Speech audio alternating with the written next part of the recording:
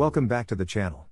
In this video, Michael Saylor shares his thoughts on the current market situation. Saylor also shares a lot of other information, including when he believes Bitcoin will bounce back. I don't regret it. We've got $2.8 billion worth of Bitcoin on our balance sheet right now, and we feel like we're positioned well for when the markets turn around. And our only other choice would be to give all the capital back to the shareholders, in which case we would have nothing, and we would be struggling to get by without any assets. Okay, how about this? Is cash still trash? Yeah, I mean, the money supply has expanded by 41% since January 1st of 2020, when we went into this kind of COVID crisis. And we know that scarce, desirable assets are getting bid up in price. I mean, everybody wants to buy Rolex watches. They're buying luxury real estate. They're buying everything they get their hands on, creating shortages. So, you know, we are an institution. We have to take a 10-year view. And the only thing that's for sure is if we hold cash over a decade, we're going to have a negative real yield. The only question is how much. So we have to invest in something. And we've chosen as a business strategy to focus on what we believe is the most exciting investment idea, because it's a digital commodity that's absolutely scarce and only getting technically better every year. So are you considering buying more Bitcoin at these prices? I mean, is Bitcoin on sale? Yeah, I think it is on sale. You know, the number that I look at to figure out sort of a surrogate for the book value of Bitcoin is the 4-year simple moving average, because it trades billions of dollars a day. And so after 1,400 days of billions of dollars a day, that number is 21,700. Bitcoin touched that in the March 2020 crisis. It touched it around 2017. It's touching it right now. Generally, it trades above there. You know, our strategy is we're going to acquire Bitcoin with our free cash flows from time to time. So we're kind of dollar cost averaging into Bitcoin, and we're going to hold the Bitcoin for the long term. And so it wouldn't really matter whether the price was 10% more or 20% more or 50% more. We're just going to progressively acquire more Bitcoin because that's our strategy. But so you are going to keep buying more. For sale, yeah, I mean, it's like not a bad price, and we will keep buying more.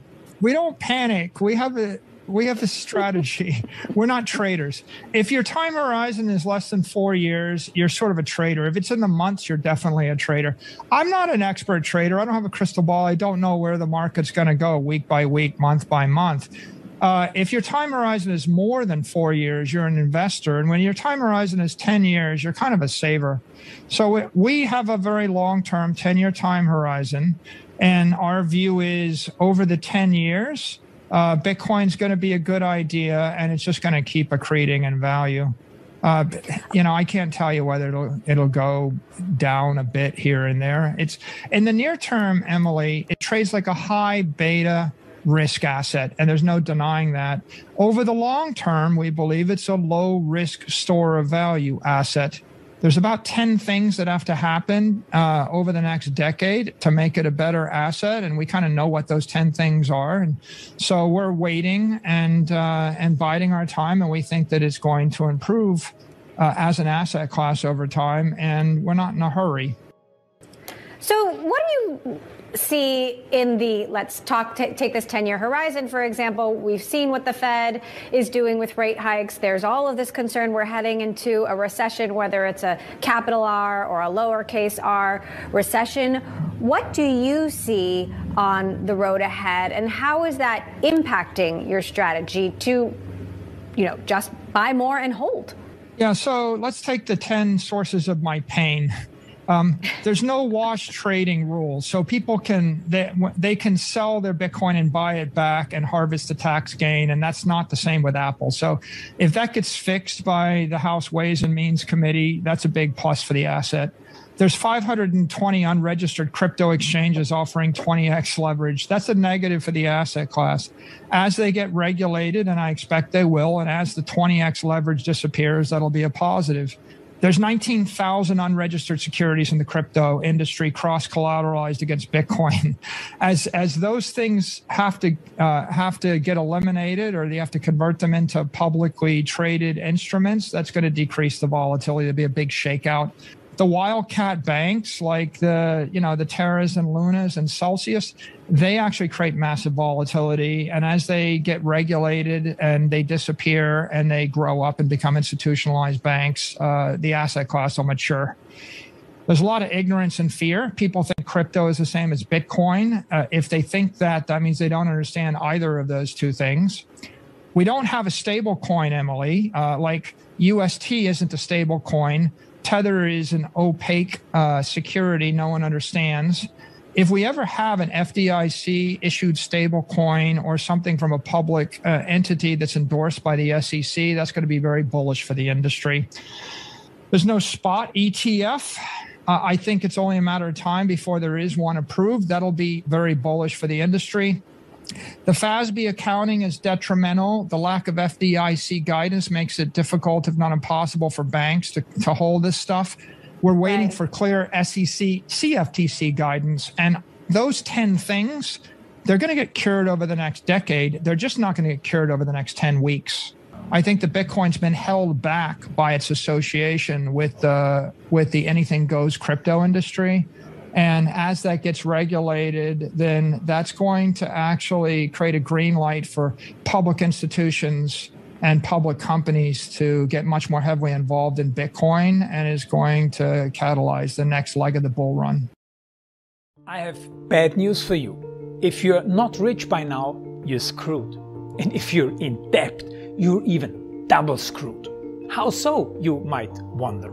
Well, the sad truth is that you're working your whole life to make someone else rich. The mega corporations, the banks, the politicians, everyone is getting richer. They get your money. And what is even worse, they get your time, they get your life. You are not even in a rat race, you're in a financial prison. But what could a solution for you look like?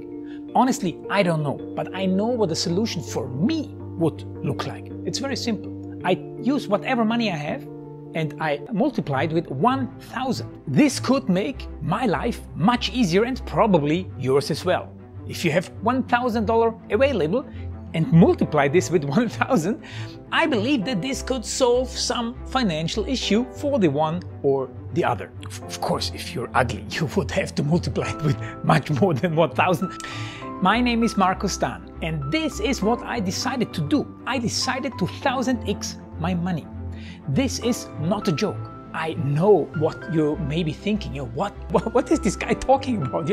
How should this work? This is not possible. Well, I made a detailed video where I laid out my plan. And some clever folks might even want to look at this plan and copy it and do exactly what I do. This is just a little hint on the side. You have two options. You leave, you forget what you have seen. You do whatever you're doing and you hope that somehow you get some other results. Good luck with that. Or you click the link below the video. You enter your email address because I'm not showing this to everybody. You at least watch my video on how I plan to 1000x my money. The choice is yours. Make the right choice. Join me. See what a different future you could have. See at least how I intend, how I plan to do the 1000x. So click on the link below, enter your email address, and I see you on the other side. Your Marco Stan.